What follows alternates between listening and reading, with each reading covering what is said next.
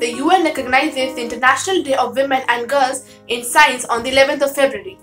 This has been observed since 2015. Their main objective is to encourage women to participate in the field of scientific research, analysis, application at the greatest degree than ever before. However, history proves they have always been at the forefront of the innovation and research.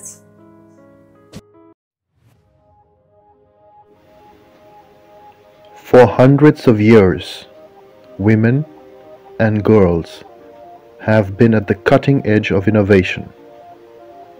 From ancient Egypt to a 21st century India, on land, air, and the seas, women have carried out groundbreaking scientific work.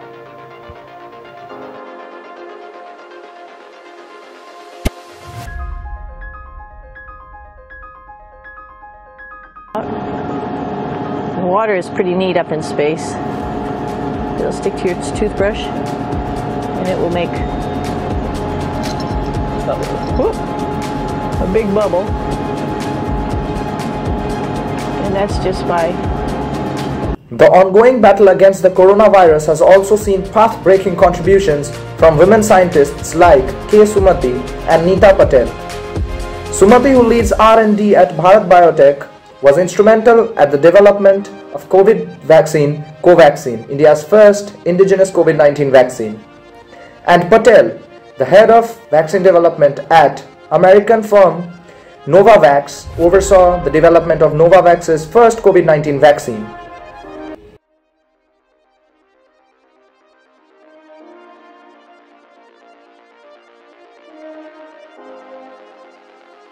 While Rakesh Sharma was the first Indian man in the space, Kalpana Chawla was the first Indian woman origin in the space.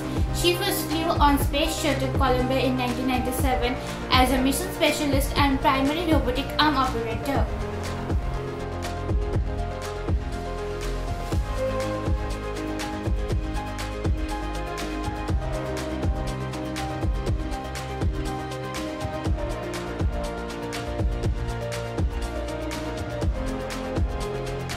Today marks the day when we pay tribute to these scientific warriors. From the microscopic to the macroscopic, from DNA to future space flights, we salute our women and girls in their scientific endeavor.